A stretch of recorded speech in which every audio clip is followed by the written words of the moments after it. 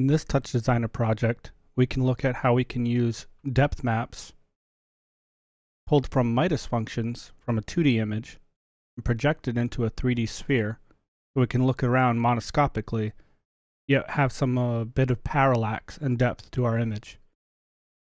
When you open up this project, you'll be met with some settings here described, as well as some different parameters we can play with. I'm going to turn on this operator here just so we can see it as a background as we work and describe. So first off, I have a preset of a couple of different scenes just to show as a demo of what can be done. You can also use your own content in its place, but just for the demonstration I decided to pick 4 different images that we'll discuss later.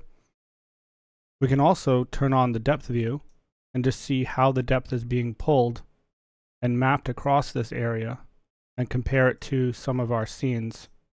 As we can see, some of our mushroom forest here, perhaps in our candy shop, and see the different shelves and window panes, and then back to our neon apartment. The next function is the mouse sensitivity. If we turn this all the way up to 2, we notice that things move very quickly. You can bring this all the way down to 0, and now there's no mouse interaction. I left this as a feature since everybody's resolution or their screen might change. Maybe their mouse sensitivity is different. The default's going to be 1 for here. For the camera sway, this is going to be a 3D option. If I turn this all the way up to 1, but I keep the mouse still, you'll notice that it actually automatically moves about the scene. You can kind of see around corners a little bit, gives you some depth and perspective. This is because it's moving outside of the point of origin. If we just stayed at 0, 0, 0, we would just be looking monoscopically around. So I have this as kind of like a movement parameter, so we can kind of get a little bit of a depth illusion, if you will, to see how we're moving in 6 degrees of freedom. It gives a little bit more realism and depth. If we turn on the depth again, we can see how it's moving about that space as well. I have this at a default of 0.5. For the camera smoothness, if we have it all the way at 0, we'll notice that the mouse is moving instantaneously with very little latency. If I turn this all the way up to 10, we'll notice that it's more cinematic and slow panning, slow moving. Even if I rapidly move my mouse, it's going to take a long time to just catch up. This is good if you want like a slow movement, or if you want to record your output and have something a little bit more flowing. I have this set at a value of 1 for default, just a touch of smoothness, so it's not too harsh and too quick. When you open up this project, you'll notice that you have the descriptors of what each one of these settings does vaguely. So we're going to jump inside the projection, and we're going to quickly describe how I built some of this and different endpoints of what you could use yourself. So first is the material selector. It not only selects the different scenes, but it actually organizes what we have. So here's my 4 presets. These were generated in Stable Diffusion. I picked some images that had a lot of interesting architecture and interior space. Even some exteriors work as well, as long as they have some bit of detail and features to them. Images that might not work, I would stay away from things like blank landscapes or vast oceans. They don't have a lot of interesting geometry within them to be able to pull a believable depth map that can be used for much of anything in terms of displaying how something would look in 3D. Matter of fact, if you're out in the middle of the ocean, it's hard to tell how far away the horizon really is. In this case, we can see that there's a lot of depth and a lot of busy things going on in this scene. Let's talk about the depth maps that we actually pulled from here. So we can see that there's different geometries and details that were pulled from these images here. And we're just selecting them with these chops earlier as part of our preset. So when it's image 1, it's selecting the corresponding depth map to go with. I also chose to add 2 flip tops here because the sphere that I'm projecting them onto is technically inverted. But if I flip the image across its x-axis, then I don't have to really worry about any of the normals or the faces later on when I go to render this. So down here, I also put a fit top.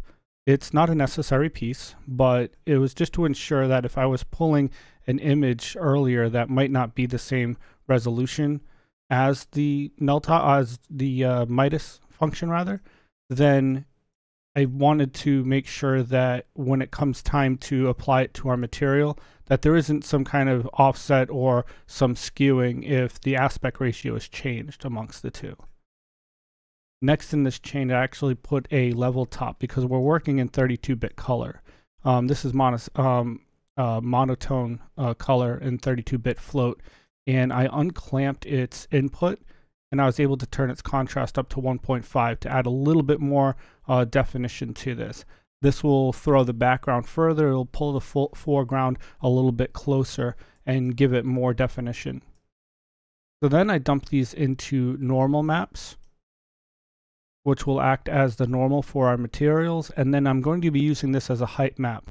I also pulled a little bit of color information as well, just to give some definition to some of the shapes and geometries, like the window panes or some of the floor tiles or walls. This kind of helps in the overall without changing what the depth map was being pulled as. It's very subtle. I then add this to our two materials. These materials here are just showing between the color space and the depth space without color, but they both contain the height map.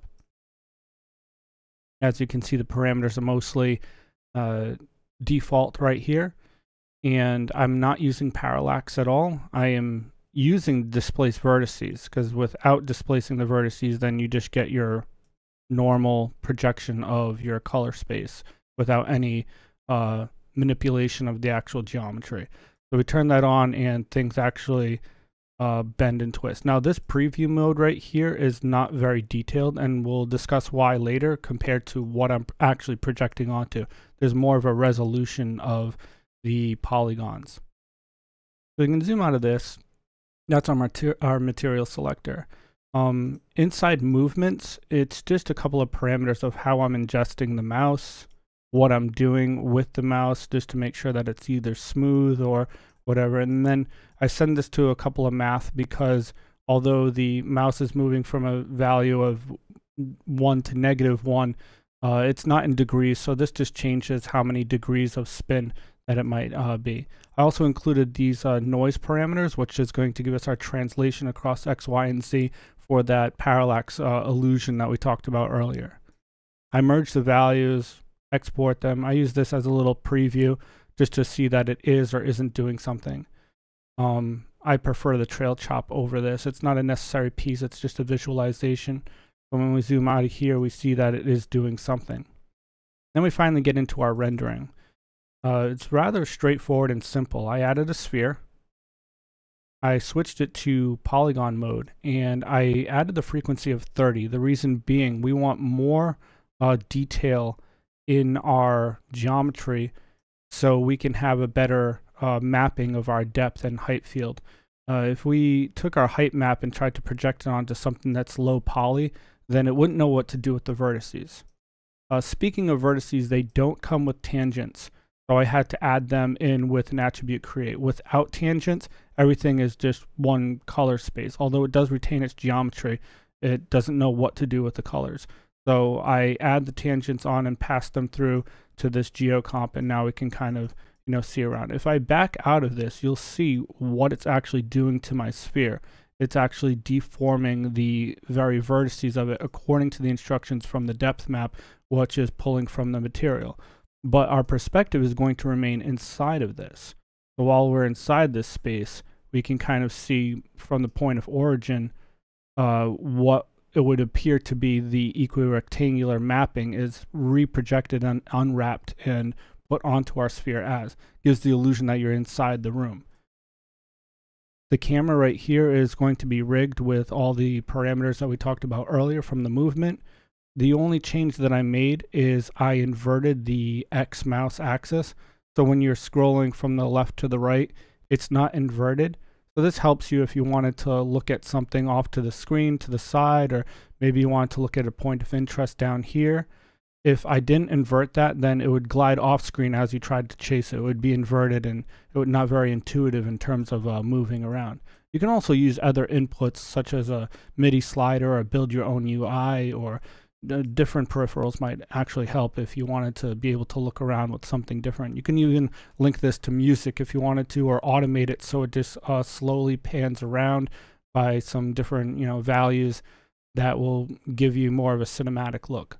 I just left it in for the purpose of this tutorial. If you open up this file, you'll get a native mouse function just according to what size monitor you're viewing this as. I then send this to a render. It's going to be outputting at 1920 by 1080. This resolution is just a preference. If you have a smaller output or a larger, that's up to you.